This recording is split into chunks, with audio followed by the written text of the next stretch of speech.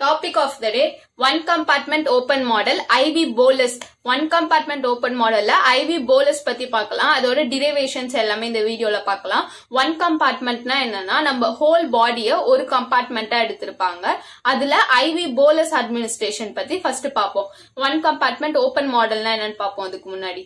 The term open indicates that the input அதாவது availability and output elimination எல்லாமே ஒரே direction unidirectional தான் இருக்கும். அது மூலமா தான் வந்து drug eliminate ஆகும் பாடியில இருந்துன்னு சொல்றாங்க. அதுக்கு ஒரு சிம்பிள் டிரைவேஷனும் கொடுத்திருக்காங்க ஈக்குவேஷன் மாதிரி. Drug குடுக்கறப்ப input absorption KA absorption denote பண்றது, blood and other body டிஷ்யூஸ்க்கு drug போகும். அதுக்கப்புறம் KE எலிமினேஷன் அவுட்புட் அதாவது மெட்டபாலிசம், அதுக்கப்புறம் எக்ஸ்கிரீஷன் போயிடும். இதுல மொத்தம் 4 டைப்ஸ் இருக்கு.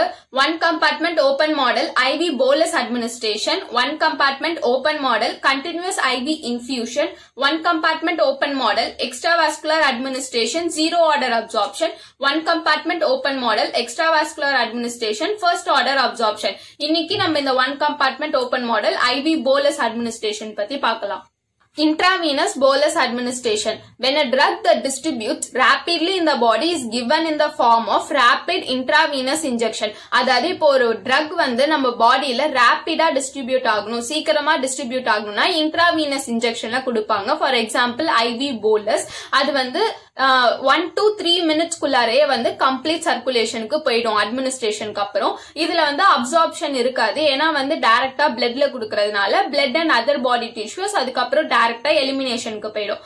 இந்த இதுல வந்து என்டையர் பாடியை சிங்கிள் கம்பார்ட்மெண்டா கன்சிடர் பண்ணுவாங்க.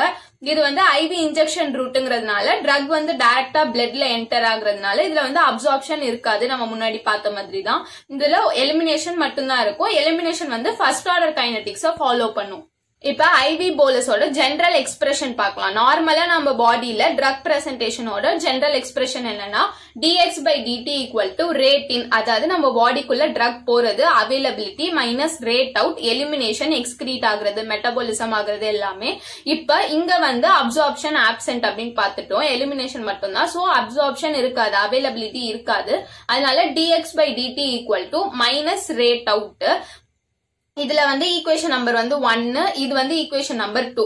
இங்க வந்து எலிமினேஷன் வந்து ஃபர்ஸ்ட் ஆர்டர் கைனடிக்ஸ ஃபாலோ பண்றதுனால dx/dt equal to minus KEX அப்படின்னு சொல்லிட்டு இதை வந்து சிம்பிள் ஃபார்ம்ல கொடுக்கறாங்க. KE வந்து first order elimination rate constant, எலிமினேஷனோட rate constant தான் KE. X வந்து நம்ம உடம்புல எவ்வளவு ட்ரக் இருக்கு, amount of drug in the body at any time T remaining to be eliminated. T na time. இப்ப வந்து ஒரு டைம்ல பர்டிகுலர் டைம்ல வந்து உங்க பாடியில எவ்வளவு அமௌண்ட் ஆஃப் ட்ரக் இருக்கு, அதாவது எலிமினேட் ஆகுறதுக்கு எவ்வளவு அமௌண்ட் ஆஃப் ட்ரக் இருக்குன்னு டினோட் பண்றது தான் X. நெகட்டிவ் சைன் என்ன பண்ணுது அப்படின்னா ட்ரக் வந்து நம்ம உடம்புல இருந்து லாஸ்ட் ஆயிட்டு இருக்கு, இது வந்து எலிமினேஷன். சோ அதனால நெகட்டிவ் சைன் இருக்கு இதுல. இப்ப எஸ்டிமேஷன் ஆஃப் pharmacokinetic parameters. இதுல இருந்து என்னென்ன pharmacokinetic parametersல எஸ்டிமேட் பண்ண போறோம்னு பார்க்கலாம். இப்ப வந்து ஒரு ட்ரக் வந்து ஒன் கம்பார்ட்மெண்ட் கைனெட்டிக்ஸ் ஃபாலோ பண்ணி IV இன்ஜெக்ஷன்ல அட்மினிஸ்ட்ரேஷன் பண்றாங்க அப்படின்னா, இப்ப வந்து நம்ம பிளாஸ்மா ட்ரக் கான்சென்ட்ரேஷன் இருக்குல்ல, அது வந்து கம்மியாகிட்டே வரது வந்து எலிமினேஷனால மட்டும்தான், டிஸ்ட்ரிபியூஷனால இல்லன்னு சொல்றாங்க. சோ இந்த ஃபேஸ் வந்து எலிமினேஷன் ஃபேஸ் அப்படின்னு சொல்றாங்க. எலிமினேஷன் ஃபேஸ 3 பாராமீட்டர்ஸா கேரக்டரைஸ் பண்றாங்க. என்னன்னா elimination rate constant, elimination half life, clearance. இத பத்தி ஒன்னொன்னா அடுத்த இதுல பார்க்கலாம். இப்ப elimination rate constant first. Integrating equation 3. நம்ம ஈக்குவேஷன் 3 ஒன்னு பார்த்தோம், dx/dt equal to minus KEX. KE elimination rate constant, X amount of drug in the body, negative China வந்து நம்ம உடம்புல இருந்து ட்ரக் லாஸ்ட் ஆகுறதுனால அப்படின்னு சொல்லிட்டு இந்த ஈக்குவேஷன் பார்த்தோம். அந்த ஈக்குவேஷனை இன்டகிரேட் பண்றது மூலமா lnx equal to lnx0 minus KET அப்படின்னு நமக்கு கிடைக்குது. XO என்னன்னா amount of drug at time T0, அதாவது இனிஷியல் ஸ்டேஜ் நம்மளுக்கு வந்து ட்ரக் கொடுத்தோன்னா அமௌண்ட் ஆஃப் ட்ரக் எவ்வளவு இருக்குங்கிறது தான் XO அப்படின்னு சொல்றாங்க. இத வந்து எக்ஸ்போனென்ஷியல் ஃபார்ம்ல கொடுக்கறப்ப இந்த equation 4 X equal to XO e power minus KET அப்படின்னு மாறிடும்.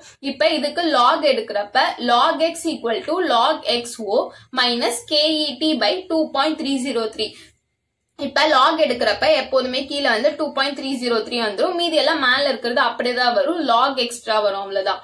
இப்ப இத வந்து ஒரு pharmacokinetic பாராமீட்டர் மூலமா என்ன பண்றாங்கன்னா use of plasma drug concentration in place of amount of drug in the body. எக்ஸ்னா amount of drug இன் த பாடி நம்ம பார்த்திருந்தோம். அது அந்த எக்ஸ் இருக்கிற இடத்துல பிளாஸ்மா ட்ரக் கான்சென்ட்ரேஷன் நம்ம பிளாஸ்மால எவ்வளவு ட்ரக் இருக்குங்கிறதுக்கு வந்து ரீப்ளேஸ் பண்றாங்க. அப்ப எக்ஸுக்கு பதிலா சி வந்துரும், சி தான் வந்து பிளாஸ்மா ட்ரக் கான்சென்ட்ரேஷன். அப்ப lock C equal to log CO minus KET by 2.303 அப்படின்னு ஆகிடும். CO னா plasma drug concentration immediately after IV injection. XO னா என்னன்னு பார்த்தோம், amount of drug at time T0. அப்ப immediately after administrationல நம்ம உடம்புல amount of drug எவ்வளவு இருக்குங்கிறது. அதுவே CO னா வந்து immediately after IV injectionல plasmaல எவ்வளவு drug concentration இருக்குங்கிறது. அடுத்து இப்ப வந்து கிராஃப் போட்டு அது மூலமா ஸ்லோப் கண்டுபிடிக்கிறாங்க. X ஆக்சிஸ்ல time, Y ஆக்சிஸ்ல concentration. Regular plot அதாவது கார்டீசியன் பிளாட்ல வந்து கர்வா வருது. செமி லாகரிதமிக் வேல்யூஸ் வச்சு பிளாட் போடுறப்ப இந்த மாதிரி வருது. So slope equal to minus KE by 2.303. இதை அப்ளை பண்றப்ப log of C1 minus log of C2 by 2.303 into T1 minus T2. இதான் வந்து இதுக்குள்ள ஸ்லோப். இப்ப எலிமினேஷன் ஹாஃப் லைஃப் பார்ப்போம். நம்ம 3 பாராமீட்டர் சொன்னோம். Elimination rate constant, elimination half life, clearance. rate constant பார்த்துட்டோம். இப்ப elimination half life பார்க்கலாம். இத வந்து biological half life அப்படின்னு சொல்றாங்க. It is defined as the time taken for the amount of drug in the body as well as plasma concentration to decline by 1/2 or 50% of its initial value. அதாவது நம்ம பாடியில இருக்கிற amount of drug அப்படின்னா plasma கான்சென்ட்ரேஷன்ல இருக்கிற amount of drug வந்து இனிஷியலா கொடுத்த ட்ரக்ல இருந்து 1/2 வந்து டிக்ளைன் ஆகுறது. அதுதான் வந்து எலிமினேஷன் ஹாஃப் லைஃப் அப்படின்னு சொல்றாங்க. இதுக்கு ஃபார்முலா வந்து T12 equal to 0.693 by KE. இதுதான் வந்து எலிமினேஷன் ஹாஃப் லைஃப் T12 ஓட ஃபார்முலா. அடுத்து வந்து apparent volume of distribution. நம்ம எல்லாருக்கும் தெரியும் VD equal to amount of drug in the body by plasma drug concentration. இதுதான் வந்து apparent volume of distribution ஓட formula.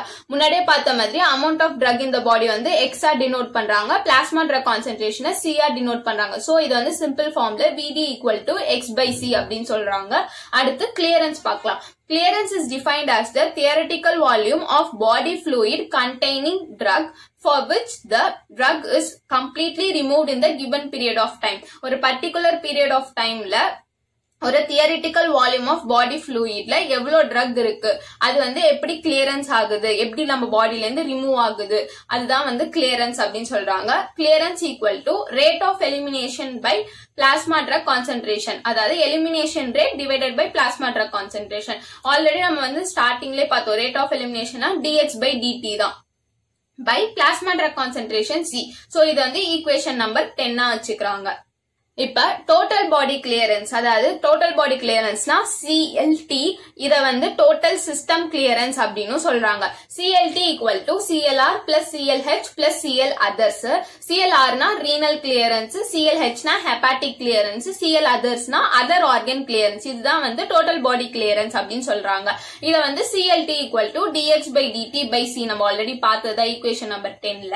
இப்ப வந்து நம்ம இனிஷியலா பார்த்தோம் equation number 3ல dx by dt equal to minus KEX. அதாவது KE னா elimination rate constant, X னா amount of drug in the body அந்த மாதிரிலாம்.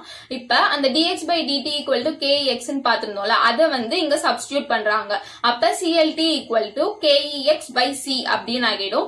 ஈக்குவேஷன் நம்பர் 9, அதாவது apparent volume of distribution வந்து VD equal to X by C ன்னு பார்த்திருந்தோம். இங்க X by C க்கு பதிலா இந்த VD ய சப்ஸ்டிட்யூட் பண்றாங்க. அப்ப CLT equal to KEVD அப்படின்னு ஆகிடும். இப்ப hepatic and renal clearance, இங்க வந்து டோட்டல் பாடி கிளியரன்ஸ்க்கு பார்த்துட்டோம். இப்ப வந்து hepatic and renalக்கு CLH equal to KMVD. M னா metabolism, KMVD. CLR equal to KEVD. E னா வந்து excretion. So CLR equal to KEVD அப்படின்னு சொல்லிடுறாங்க. இப்ப ஈக்குவேஷன் 8, அதாவது வந்து நம்ம எலிமினேஷன் ஹாஃப் லைஃப் பாக்குறப்ப T12 equal to 0.693 by KE அப்படின்னு அதோட ஃபார்முலாவை பார்த்திருந்தோம். சோ இங்க வந்து நமக்கு KE தான் வந்திருக்கு.